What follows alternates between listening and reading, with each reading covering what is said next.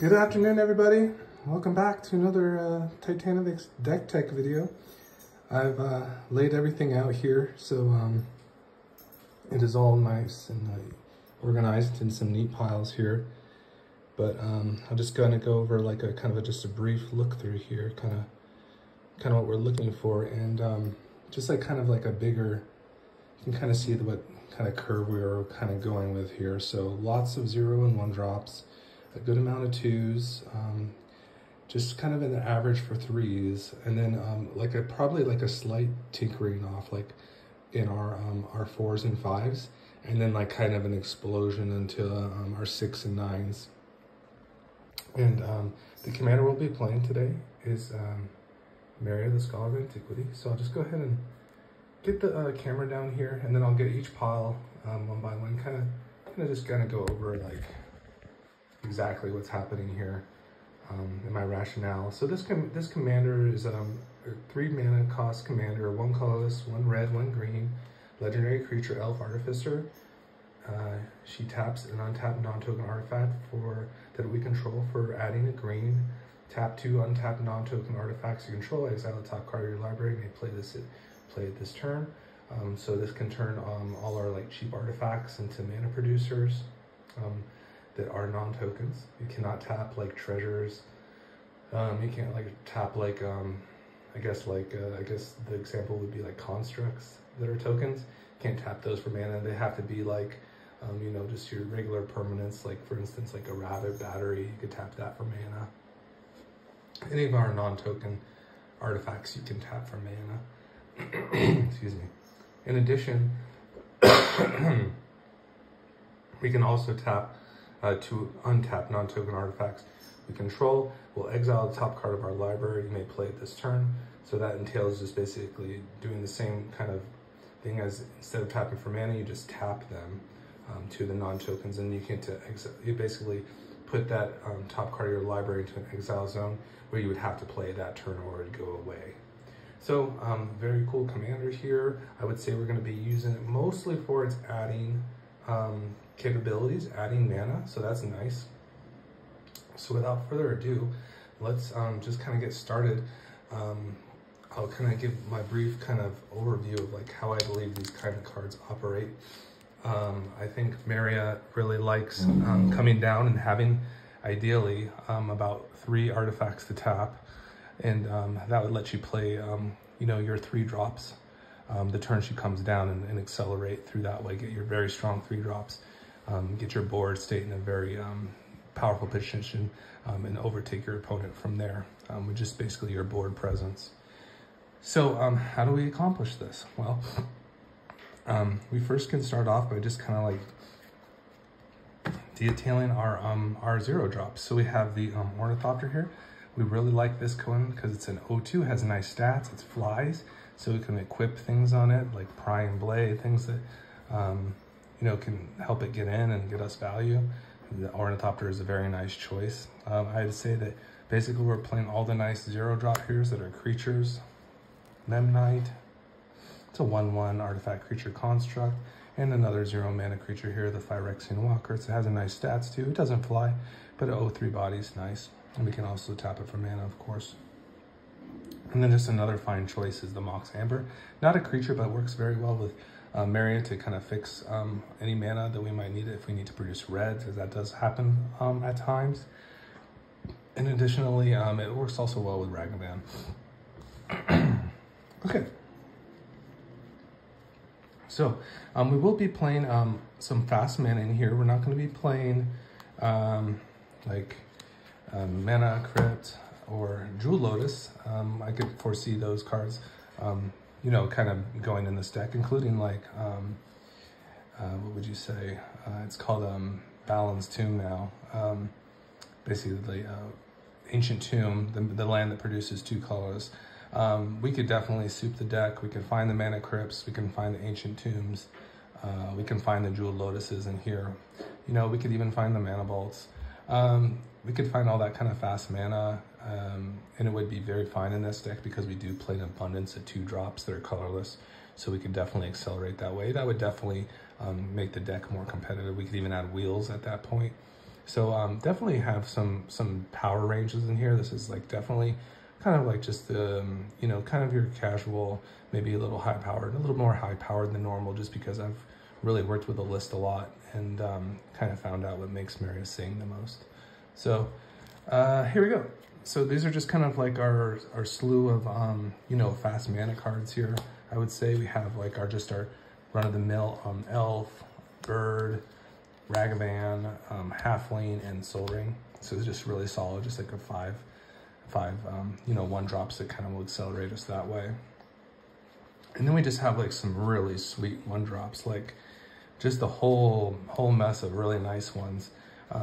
Prime Blade is just a nice 1 colorless. It acts as like that mana rock for it's easy to cast with Meria and just kind of storm off with. Also can kind of get our treasure production going, which we like. Hope of Girapur, a very nice 1 mana flyer here. We can also use it to maybe delay like a Gandalf that we're playing against, you know, for a turn, which would be fine too if we need to finish off a different, you know, that opponent in a particular way, maybe sooner than later, and maybe delay them from wiping the board. Hope of Girapur could get that done for us. Shriekhorn, just we're doing like a Graveyard Matters deck, so the Shriekhorn is going to satisfy that criteria. It's going to help us mill cards into our library, and it will also act as a mana rock. So it works very well with Meria. I love this card. I love this deck. I worked on this the most. Shadow Spear is just a very fine card. It gives you lifelink. It can get your creatures to get in there. It can also take indestructibility off some of those more problematic artifacts like the One Ring. It can take indestructibility off for the turn, and we can deal with it that way. Haywire Might just gets through all that stuff anyways. It just exiles an artifact with its inability. It's like perfect for Meria. Just a very fine card here, top, Sensei's Divining Top. It will help us just kind of sift through our library and also keep drawing, which is nice. All right. We have Commander's Plate here. This is just an awesome card with Meria. Of course, you can see like these are just, the quality of these cards are just extreme. And the step from like playing on, you know, MTG Arena to being able just to play a casual game of Commander, the gulf is extreme actually. Just like with some of the cards like Sensei's Divining Top, Commander's Plate, Soul Ring, it's just another step. So we do have the cards to kind of match with that to keep, you know, improving the power level so we can play and have fun at the LGS. Here's a Rabbit Battery. This will just, it's just a fine 1-drop for us, and it can also be equipped for red. We can tap it for mana if we'd like to. We can just do all sorts of fun things with this equipment, and the haste is very nice if we need it. And then Goblin Welder. So this is just one of those uber cards that have some crazy artifact synergy, and we're gonna be able to exchange our artifacts for bigger artifacts that we have. So that is our 0s and 1s. Okay, so now we're gonna get into our 2s.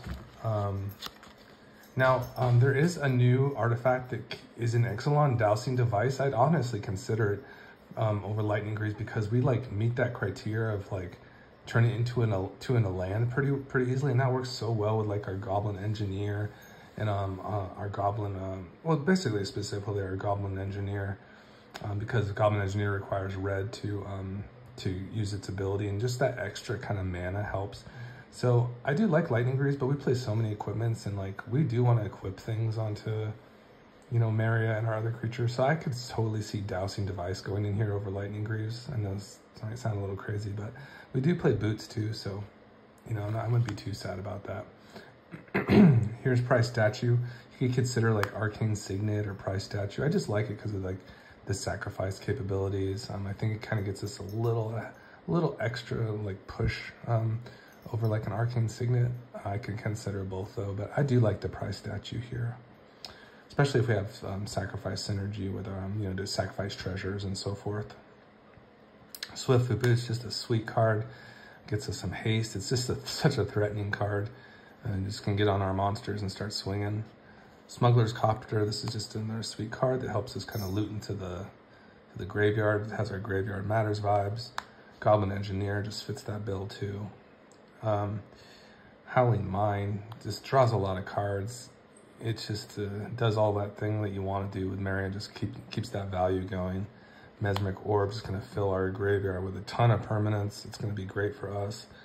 Mask of Memory, that's just another similar thing. We're just looting cards into the graveyard, and also these all act as mana rocks. Scrapwork Mutt, just another fantastic card that helps us loot into the graveyard, gives us the body, and also some earth value too, if we need to use it again later in the game. Ruby Medallion and Emerald Medallion, just, oh my god, these cards are so good for us. And we play a lot of red spells, we play a lot of green spells, and they also act as mana rocks and cost reducers. So they're just the end all be all. What can I say? And then we have Shatter Skull Smash in there. All right, so we rounded out our 0, 1s, and 2s, and we're gonna get into our 3s here. We got some sweet ones. We got our swords here. So the Swords of Fire Ice, Sword of Forge and Frontier. These are just value engines. They're just help us draw cards and get through our library. They're just fantastic. They also help to equip themselves when we tap with Meria. And Dural is another sweet one that will kind of get our commander going. It'll get our board built up too when we start swinging with whoever's equipped with this thing. So that's kind of nice too. It'll kind of make some spirits. So it has some synergy with our finishers.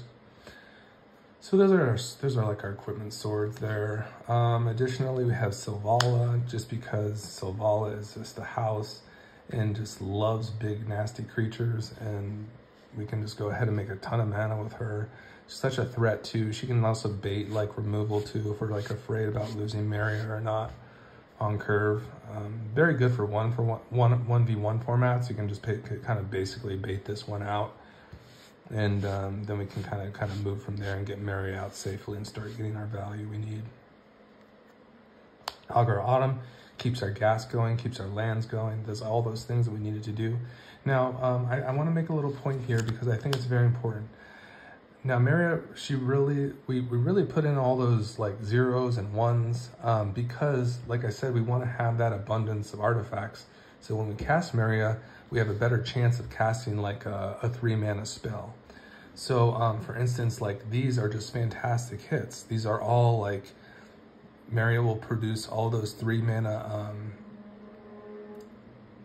3 forest colors with 3 non-token artifacts. So you can see we're hitting the criteria for all these. We have some really nice hits. And these are all fantastic. I'd say if you're able to kind of hit that sequence, even if you're on the play, like in a 1v1 format, like Arena, you're just going to be getting all that action. And I do play basically a much similar deck to this on Arena, and you can see these are all like, you know, Historic Brawl, legal cards. I'm not playing anything like that's out of this world yet. Some of the goblins I showed earlier and some of the 1-mana cards can be interchanged for, you know, like 2-mana rocks like the Iron Crag and Arcane Signet and some of the other 1-drops. There's some other just, you know, decent 1-drop colorless artifacts that you can just kind of swap out. But this is kind of, the ideal is just to basically be able to play one of these, you know, in that manner.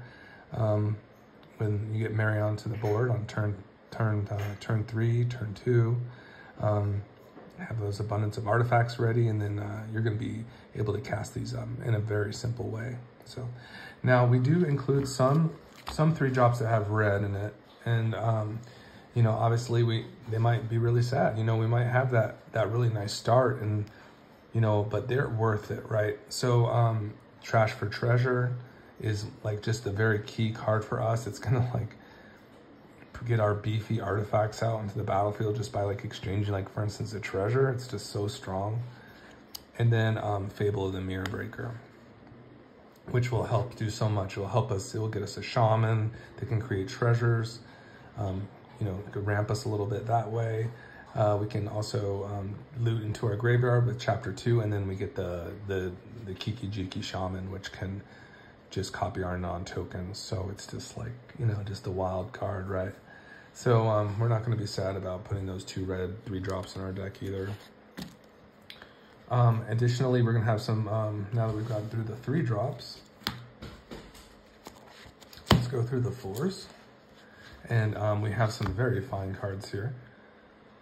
So the first one is the Duretti, the Scrap Servant. This is the one where for the +2 can discard up to 2 cards and draw that many cards. That could be very key for us. And also the -2 could just be very key. This card just does everything we want it to do. So we like the Duretti a lot. All right, let's keep going. We have the Blossoming Tortoise here, so that's nice also. So just another cool creature card that like loots lands into our library or our graveyard, and also other relevant things that we can kind of get back for value. So we love the Blossoming Tortoise.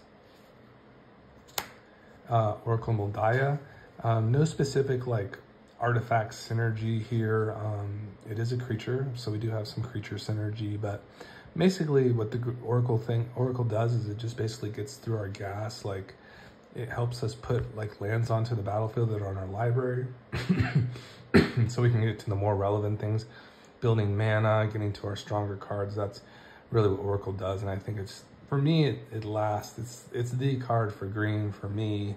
I think at this point, I think Sylvala is kind of really growing on me too, but Oracle Moldaya will always have that spot in my green decks. It's just so good. Here's the One Ring. It's so much better when it's not nerfed. Like on Historical Brawl, you have to pay 1 to draw with it now. It's just so much worse. This is just an insane card. You can get that protection. You can start drawing like so many cards with it. And you don't have to invest any mana until you just tap it. So it does a little damage to you, but it's just so good. Eska's Chariot, just another sweet card. It builds our board. Has a ability to copy tokens too, like treasures and cats, whatever you've got. So those are our 4-drops. All right, so now we're gonna get into our 5s. We have the Scrap Master here, which is very nice. It's just gonna, like, you know, we can have that resiliency if like things go to 0. Perhaps we still have our graveyard. Maybe we can cast a Scrap Mastery, get our, you know, we can get all those cards in our graveyard that are artifacts and put them back on the battlefield. That's nice, right? So that's Scrap Mastery. Sky Sovereign, just one of my favorite vehicle cards. It's in my Greasefang deck. It's in my Meria deck.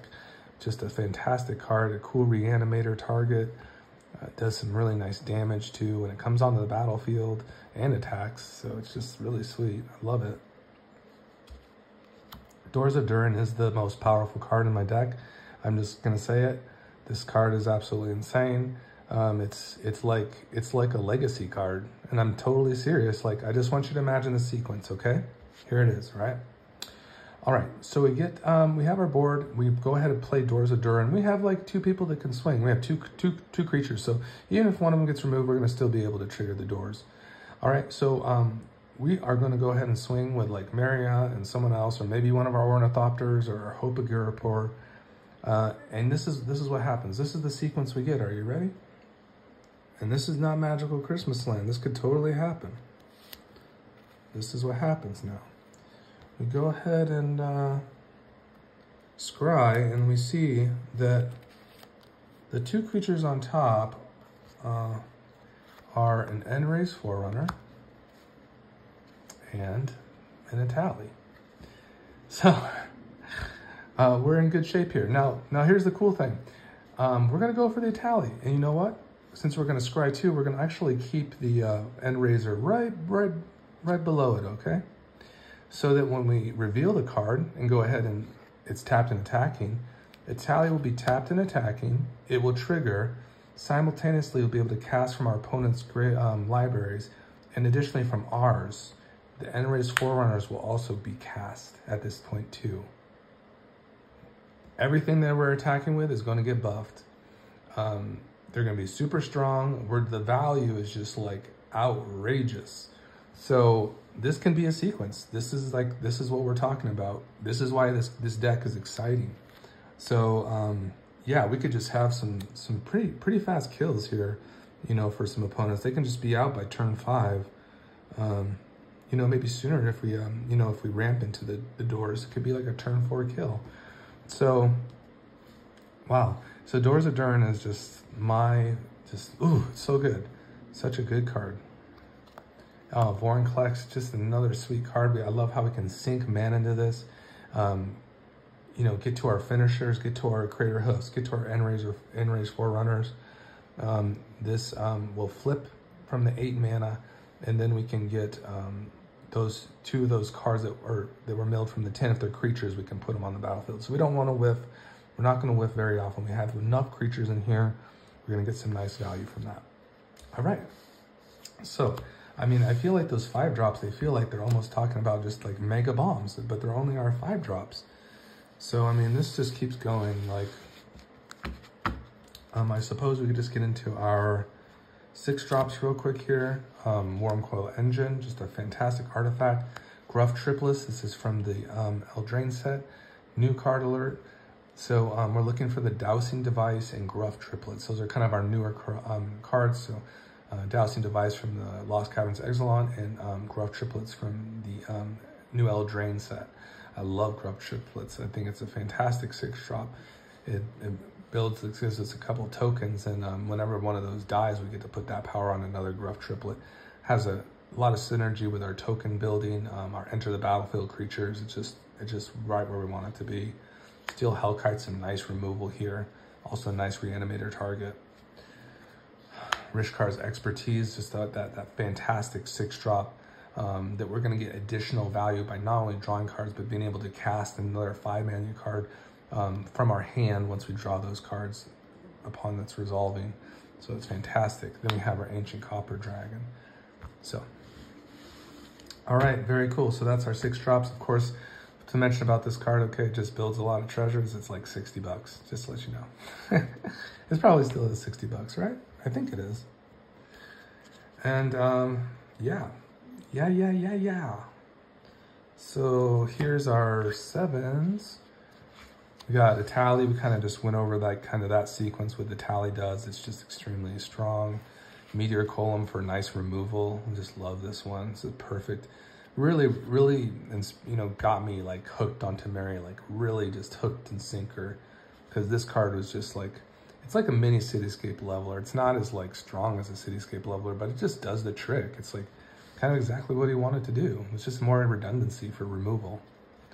God Pharaoh's Gift. This is just like another 7-drop. So this is the formula for Meria, and I just want to make it simple for you. So like if you do pursue it, maybe you'll enjoy it more. Maybe you'll have a better time like kind of brewing your experience with her. But it's basically like an abundance of 0 and 1s. So you want to have a good amount of 0 1s. And then catering to that 3-drop, those nice 3-drops like your swords, and then those cards that are going to give you some extra value like Selvala, Augur Autumn. So basically 0 1s, 3s, and then 7s, because if you kind of do that math, right, if you're basically hitting all your land drops, you're basically be able to kind of get close to exhausting your hand by the time you are coming on like turn 3, turn 4.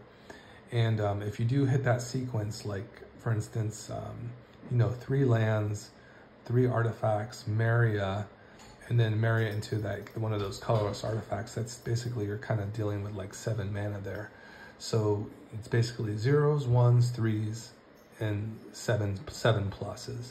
You know, 7 cost and plus, and more mana cards. That's kind of your bread and butter. So you can definitely play, like you can see we play like a lot of, you know, we play a lot of these 7-drops. So, you know, we have an abundance of 6s and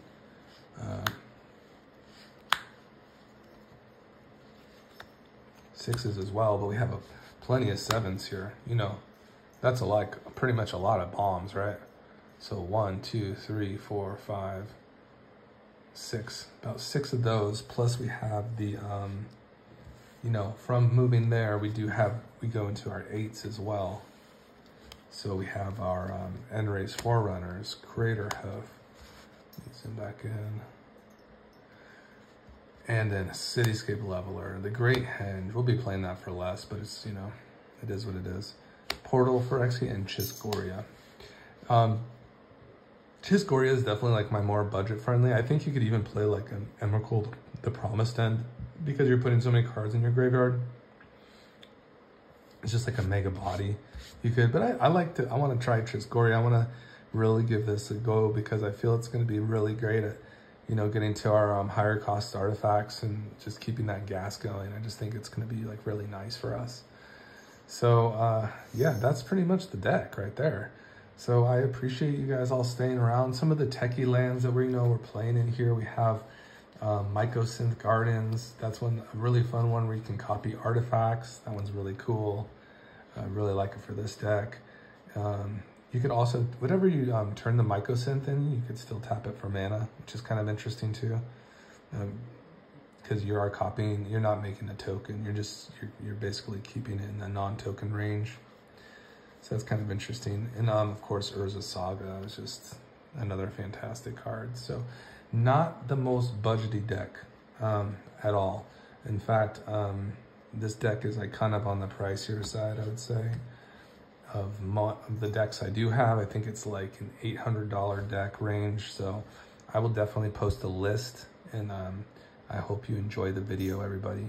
And feel free to leave a comment, subscribe, leave a like. I would appreciate all the views. I don't know, like, I guess you guys like these videos, so at least like to click on them. Maybe the thumbnail is fun, at least.